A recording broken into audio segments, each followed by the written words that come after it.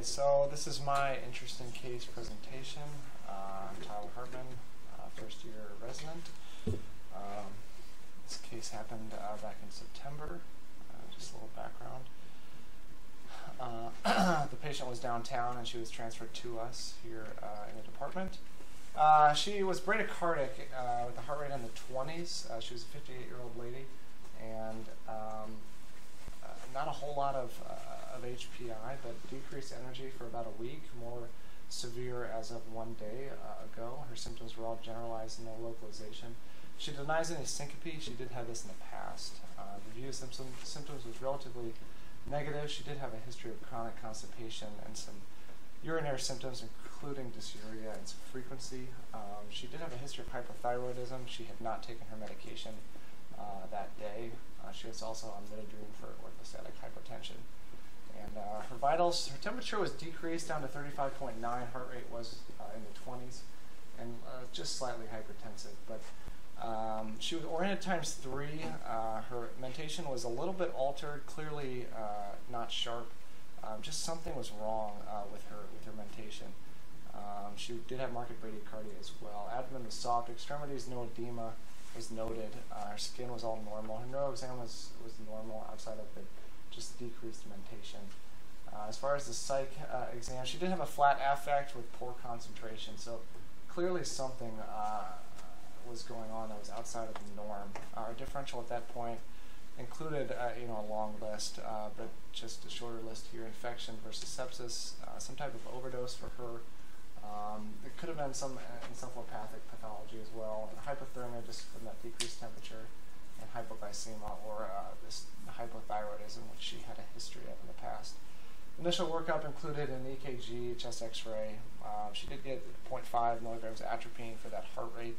It jumped back up in the upper 50s, low 60s, and she was not symptomatic. They gave her a dose of Synthroid and gave her some fluid as a bolus, and then started at 100 mils an hour.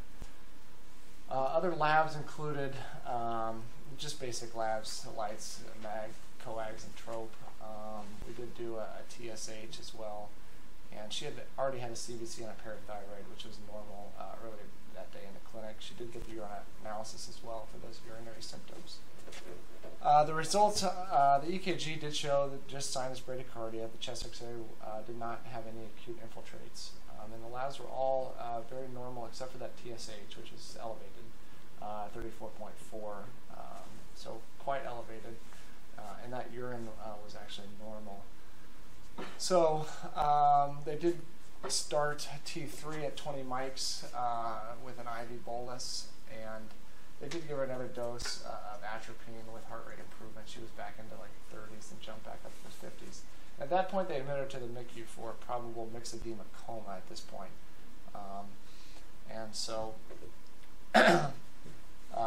the EP team was consulted. They did not recommend any pacemaker placement at that point. Endocrinology was also consulted, and they wanted a bunch of additional workup, including cortisol, T3, T4. They did do a sestamibi scan, which was negative for any parathyroid pathology.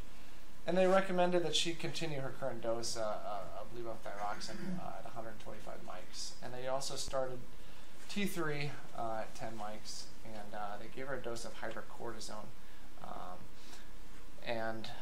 They did do a bunch of screening tests for that, and once it was found out that she did not have adrenal insufficiency, they actually stopped the hydrocortisone. She was in the hospital about 24 hours and released with probable Myxedema Coma. The recommendations were to continue her other medication and follow up in 8 weeks with additional thyroid function testing. As far as the epidemiology for Myxedema Coma, women are more likely to get it than men, and this is probably due to the increased incidence of hypothyroidism. Older generations tend to get it, and populations with iodine deficiency, and it's more common in winter months as well. As far as the clinical presentation for these patients, the coma and the non-pitting edema is actually rare. The classic features of hypothyroidism are more common, including like the cool skin, the coarse hair, the weight gain, the periorbital edema. And these patients are also, they have a decreased mental status. They're hypothermic, hypoventilate at times. it's definitely a clinical diagnosis with the altered mental status, hypothermia, and other stressors. These other stressors include traumas, any type of trauma, infection, cold exposure. MIs can do this. Opioid use can also do this. And that mental status can range anywhere from coma to just like slowed mentation. As far as diagnosis, like we did the TSH, which was very high, is indicative of primary hypothyroidism. A low would be like a secondary hypothyroidism from like a pituitary pathology. And the serum T4 is also low in this case. And then doing the cortisol can help as well. As far as the treatment, it is an endocrine emergency. The mortality is very high, 30 to 40%. And treatment includes thyroid hormone replacement, other supportive measures like fluids and passive rewarming, and managing other coexisting conditions. And so that treatment includes T3 or T4 or both. The literature is all a little bit fuzzy about this. Some people recommend both.